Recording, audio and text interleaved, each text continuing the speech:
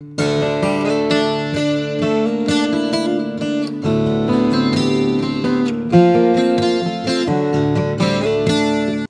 good morning and welcome back. We're in the book of Exodus today, chapter 25, verses 10 through 15. And so we're looking here, God is giving instructions about building the sanctuary. Let's read these very quickly. This is a piece, the first thing they're going to build after the main instruction about building the sanctuary. Suddenly we're talking about the ark. Well, why are we talking about the ark first? Well, let's read. They shall construct an ark of acacia wood, 2.5 cubits long, and 1.5 cubits wide, and 1.5 cubits high. You shall overlay it with pure gold, inside and out you shall overlay it. You shall make a gold molding around it. You shall cast 4 gold rings for it, and fasten them on its 4 feet, and 2 rings shall be on one side of it, and 2 rings on the other side of it. You shall make poles of acacia wood, and overlay them with gold. You shall put the poles into the rings on the sides of the ark to carry the ark with them. The poles shall remain in the rings of the ark. They shall not be removed from it. So the first piece of furniture, so we really have 2 things right here. We have the sanctuary structure itself. We're going to get instructions about all that. And then we have different bits of furniture, different pieces of furniture, the candlestick and so on inside the sanctuary. We'll talk about more in detail as we go. And then there's going to be, of course, the garments of the priests and so on. But for now, we're looking at this. These are the 2 main things. And the first one that comes up is the Ark of the Covenant. And it is, now a cubit is, everybody looks at it and says, we think it's about 18 inches. So more or less the distance between your elbow and the tip of your long finger, that's about a cubit. So let me give you a little bit here from one of the commentaries. I forgot which one this was, but here's the quote. Although it might seem more systematic to begin with a description of the design of the tabernacle and then to address the particular furnishings that fit within it, the importance of the ark as the item that would symbolize God's presence among his people far outweighs any such considerations, and its design, therefore, was described first, even before that of the tabernacle that would house it. That's kind of an interesting observation, that before he's even describing the rest of the tabernacle, this is the most holy business here, the ark of the covenant, this is described first before anything, okay? So this is sort of highlighting the extraordinary holiness of the Ark of the Covenant, because God's going to put something in there. Let me give you a little clue here. L-A-W are the letters, but we'll say more. There's another piece here that I found quite interesting that I hadn't really thought of before, and you might have noticed it or might not. The poles, there's feet on the ark, and there are poles, rings developed there, and there are these long poles that are used to carry the ark, because of course they're going to transport this through the wilderness at different times.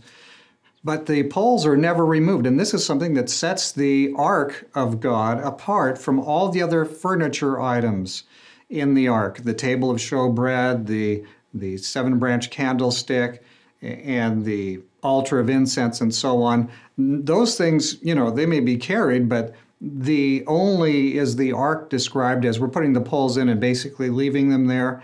And that highlights the mobility issue, but it also highlights it sets apart the ark in a very way. It's very particularly set apart from the other pieces.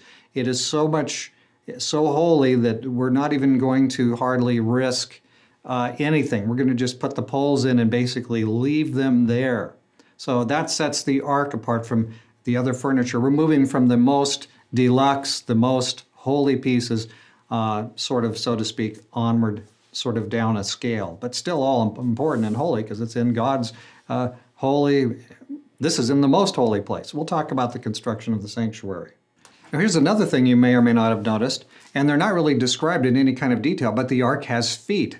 There are feet at the bottom of the ark structure of this ark box. This box is going to contain the 10 Commandments.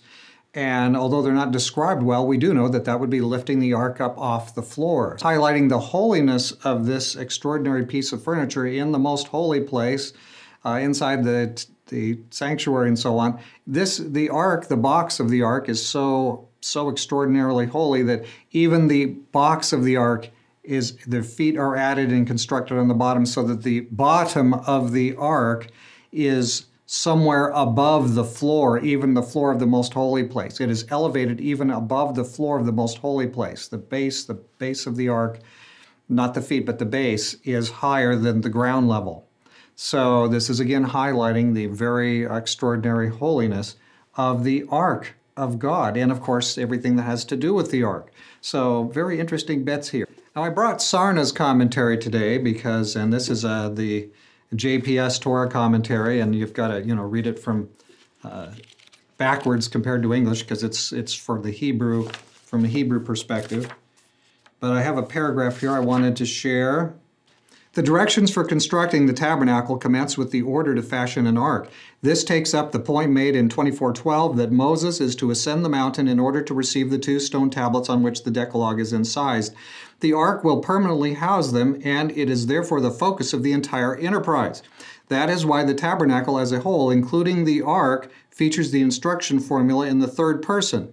They shall make, the people being the subject. This is distinct from the otherwise uniform wording for the other components, you shall make, addressed to Moses. It is the ark and its contents, the symbol of the covenant between God and Israel, that give meaning to the tabernacle, for the religio-moral imperatives of the Decalogue constitute the foundation of Israelite society. The maintenance of the community's spiritual and moral environment is the responsibility of the entire people, hence the directive they shall make. And that wouldn't be necessarily obvious to you because we haven't yet read the other pieces, but it'll be, you shall make as we get into the table of showbread and so on as we go. But here the ark is they shall make. So that's a unique piece, and Sarna has pointed that out. Very interesting item. So I hope you've learned some things today about the Ark of the Covenant that were already in the text there, but maybe you saw some more bits.